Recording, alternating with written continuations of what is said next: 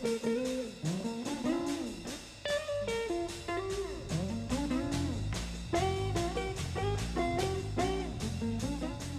Alec Isagonis designed the Mini in the late 50s, many of his design concepts were quite innovative.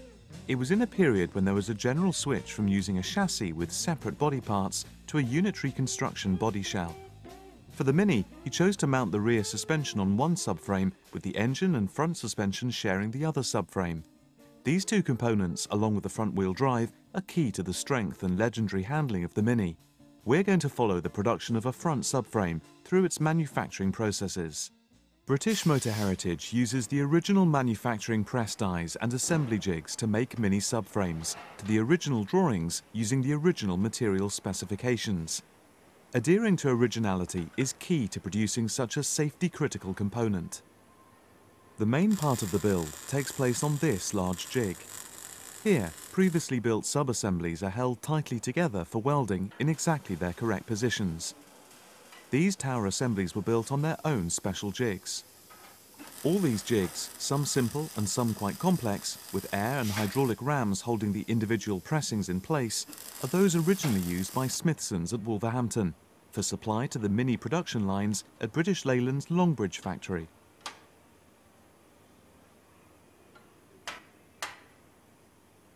The jig closes to hold the rear crossmember in place.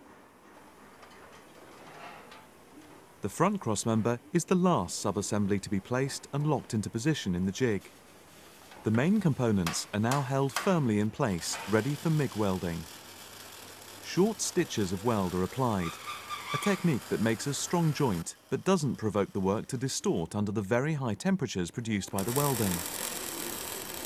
As well as MIG welding, parts of the subframe are also spot welded together to complete its strength and rigidity.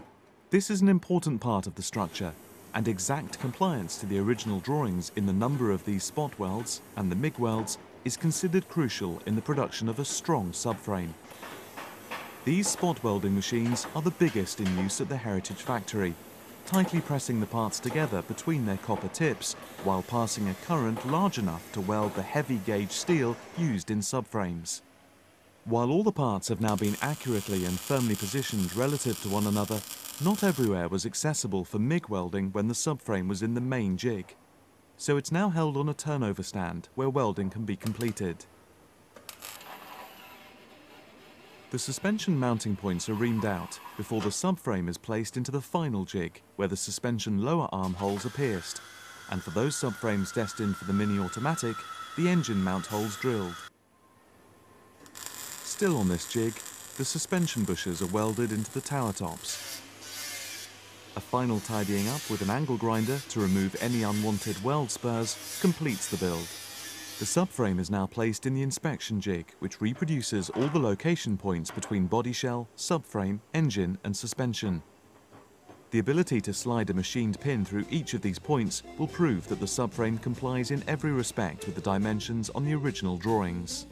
British Motor Heritage manufactures both front and rear subframes for the Mini to their original specifications and high standards, along with complete body shells, all of the replacement panel assemblies for Minis produced between 1969 and 2000, and most of the panel assemblies for those cars produced prior to 1969.